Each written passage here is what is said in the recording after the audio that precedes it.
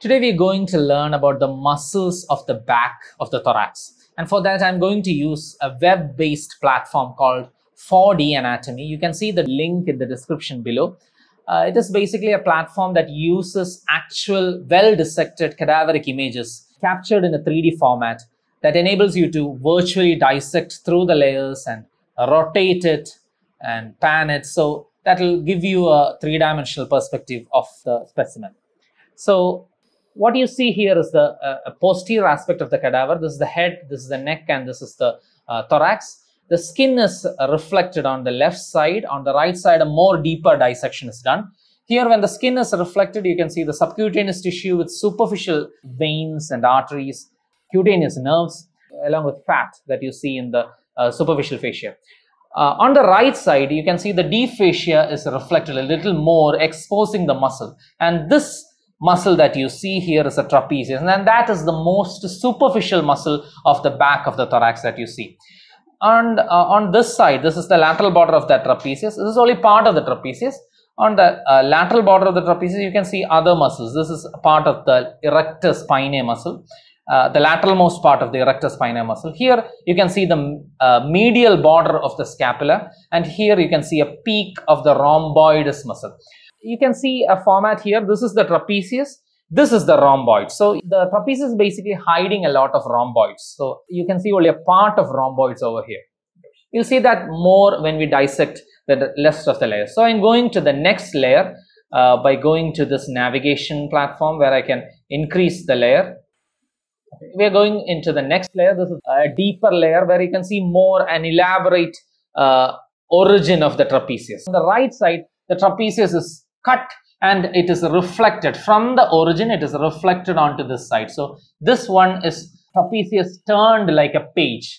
Okay. So when the trapezius is turned like a page, you can see more of the rhomboids on this side. So the trapezius is reflected on the right side, but it is intact on the left side. So let us learn about the trapezius from the left side. It is taking origin from the cranium, from the superior nuchal line medial aspect, from the external occipital protuberance.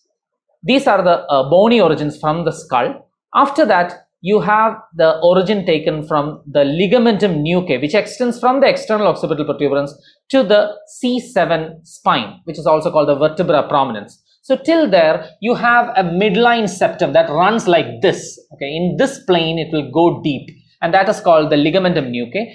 So that is the origin from the head and the neck.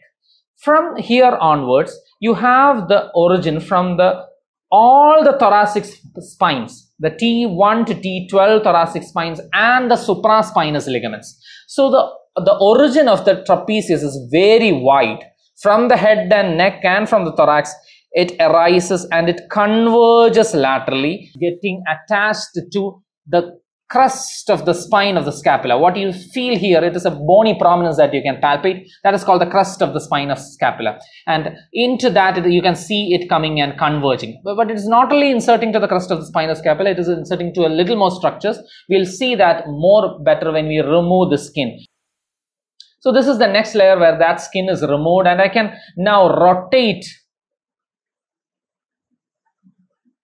And now here you can see the trapezius, the lower fibers, the middle fibers and the upper fibers all are converging into the crust of the spine of the scapula, the acromion and the lateral aspect of the clavicle. The formation of this it is actually a bony ring. This is basically the pectoral girdle. The clavicle and the scapula is forming the pectoral girdle. So this formation somewhat looks like this. This is the crust of the spine of the scapula. This is the acromion. The acromion is projecting anteriorly. And the medial aspect of the acromion is the point where the clavicle comes and articulates. So this is the bony ring. My left index finger forming the clavicle, this forming the acromion, and this forming the crust of the spine of the scapula. So into this bony ring, the trapezius comes and inserts. So the trapezius insertion is into the pectoral girdle. The origin is from the head and the neck and from the thoracic spines. So this wide origin and convergence has some mechanical effects on the action of trapezius. So now let us classify the fibers of trapezius. I'll rotate back to a dorsal view. Here you can see that you have upper fibers, that is, they're attaching almost to the posterior aspect of the clavicle. the middle fibers that attach almost to the acromion, and the wide lower fibers converging upwards and attaching towards the spine of the scapula. So you can see the direction of these fibers are in this angle, but the direction of these fibers are like this. So they're almost, the direction of these two muscles are taking a 90 or more angle between it. So if we think about the actions of trapezius, because of this variable direction of fibers, the actions of trapezius are also variable. One of the most important actions of trapezius is the upper fibers. When the upper fibers contracts, the shoulder, because of the attachment to the girdle, the shoulder will be elevated. This is called shrugging of the shoulder. This movement is called shrugging of the shoulder, and that is one clinical test by which you can test the action of the trapezius, and that is a very important movement. Suppose the trapezius is paralyzed due to loss of its nerve supply or due to a myopathy. The shoulder will be drooped on that side. The shrugging will be severely disabled. The next set of fibers, that is called middle set of fibers. The middle fibers are more important for retracting the scapula. The medial border of the scapula will be pulled more towards the medial border by the middle fibers. So that is more important for a retraction moment. The lower fibers are acting in this direction. The upper fibers are acting in this direction. If you look at the point of actions, the lower fibers are attaching here. The upper fibers are attaching to the posterior aspect of the lateral aspect of clavicle and the acromion.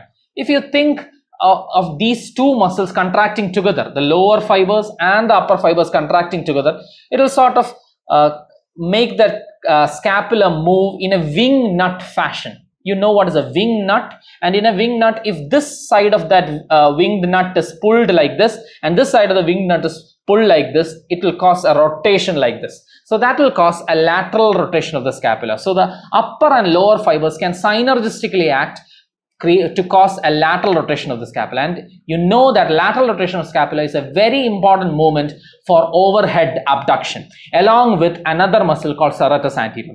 Now, if you look at on the right side, you can see when the trapezius is removed, you can see the rhomboids here. You have two set of rhomboid muscle. It is called rhomboid because it's almost looking like a rhombus. It is attaching to the medial border of the scapula below the level of the spine of the scapula to the inferior angle, and attaching to the T2 to T5 spines. So that is rhomboides major, and above that you have rhomboides minor attaching to C7 and T1 spine and towards the spine of the scapula level.